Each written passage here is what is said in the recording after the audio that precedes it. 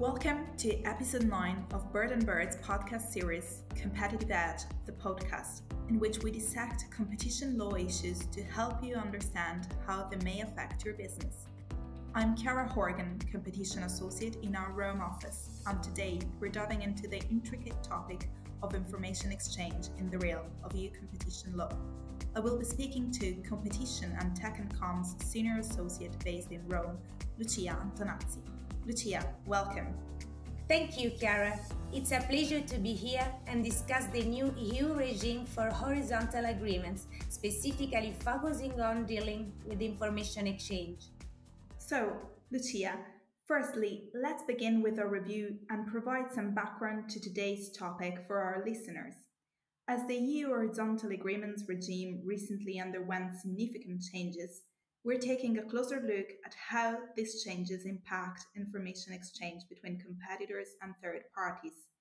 In June of this year, the European Commission introduced its revised horizontal block exemption regulations on research and development and specialization agreements. These updated regulations, accompanied by revised horizontal guidelines, took effect on 1st July 2023. They bring fresh clarity to the evaluation of horizontal cooperation agreements under EU competition rules. Lucia, could you provide our listeners with a brief overview of these changes? Certainly, Chiara. The revised regulation and guidelines serve as an essential update to the horizontal agreements regime. They provide much-needed clarity and model guidance when assessing the compatibility for cooperation agreements between competitors. Today, we'll delve into the specific chapter on information exchange, exploring the implication of these changes for businesses operating in the European market. Thank you, Lucia. So, let's unpack this topic. As we know, information exchange has always been a delicate area in competition law. Could you enlighten us on the pro-competitive and anti-competitive effects of such exchanges? Absolutely, Chiara. Information exchange can have both positive and negative consequences. On the positive side, it's a common practice that can lead to efficiency gains, enhance market transparency, and solve information asymmetry issues. However, when competitors exchange information on matters like current and future pricing, production capacities, and commercial strategies, it can lead to anti-competitive behaviors, effectively curbing competition. The European Commission is particularly concerned about exchanges that enable undertakings to be aware of their competitors' market strategies, as this undermines the essence of market competition. According to the European Court of Justice case law, the exchanges of information between cartels participants clearly have an anti-competitive object, in that they clearly run counter to the requirement of independence, which is a key feature of the market conduct of undertakings operating with a system of effective competition. Thank you for shedding light on the dual nature of information exchange, Lucia. Now, let's talk about the new horizontal guidelines. How have these guidelines evolved to address the changing landscape of information exchange? The revised horizontal guidelines emphasize the importance of a dynamic approach to information exchange, while acknowledging the efficiency gains and benefit it can bring to competitive markets. The Commission also underscored the potential for restriction of competition. Unlike other chapters, the guidelines don't offer predefined safe harbors for information exchange. These reflect the Commission understanding that the sensitivity of exchanged information is subjective and context dependent. Thus, companies must assess the nature of information, market characteristics, and other factors on a case by case basis. It's interesting to see how the guidelines are evolving to provide a more nuanced view of information exchange. So, Lucia, what are some of the practical measures that the Commission recommends for companies dealing with information exchange? Chiara, the new guidelines offer practical advice to help companies navigate the complexities of information exchange.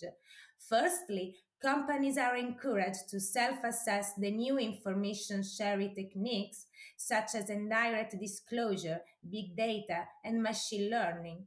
The guidelines also outline potential pro-competitive effects for information exchange, although they must be relevant, specifically linked to the exchanged information, and significant enough to raise doubt about causing harm to competition. Secondly, the guideline institutionalizes the use of clean teams for information exchange between competitors. By clean team, the new horizontal guidelines mean a restricted group of individuals within an undertaking who are not involved in the undertaking's commercial operation, and they are bound by strict confidentiality protocols with regard to the commercially sensitive information. While initially stemming from major practices, clean teams or independent third parties can help control information exchange in various contexts. Additionally, companies are advised to limit the exchanged information strictly to what's necessary for cooperation, restrict the scope of data sharing arrangement, and recommend the companies involve legal professionals in sensitive meetings. These practical measures seem to provide companies with a roadmap to navigate the complexities of information exchange more effectively. Lucia, as we conclude our discussion, could you please share your final thoughts on this topic? Certainly, Chiara, information exchange is a powerful tool that can bring efficiency and innovation to competitive markets. The revised guidelines acknowledge this, while also emphasize the importance of avoiding anti-competitive behaviors. Companies should be careful when assessing the nature of exchanged information, its relevance, and potential impact on competition. With this practical measure in mind, companies can engage in informed information exchange practice while complying with EU antitrust rules. Thank you, Lucia, for your insightful perspective on this important aspect of competition law. Thank you, Chiara, for having me. It was a pleasure discussing the complexities of this new regime for horizontal agreements. That concludes episode 9 of Competitive Edge, the podcast. We hope you found the information valuable, and as always, stay tuned for more insightful episodes. If you have any questions, we would love to hear from you. You can contact us by email at lucia.antonazzi@twobirds.com or chiara.horgan@twobirds.com. Also, if you'd like to stay up to date on competition and EU law developments in Europe and beyond, you can sign up to receive our monthly Competitive Edge newsletter. You will find a link in the notes of this podcast and on our homepage, www.twobirds.com/competition. Thank you for listening, and we look forward to connecting with you in our next episode.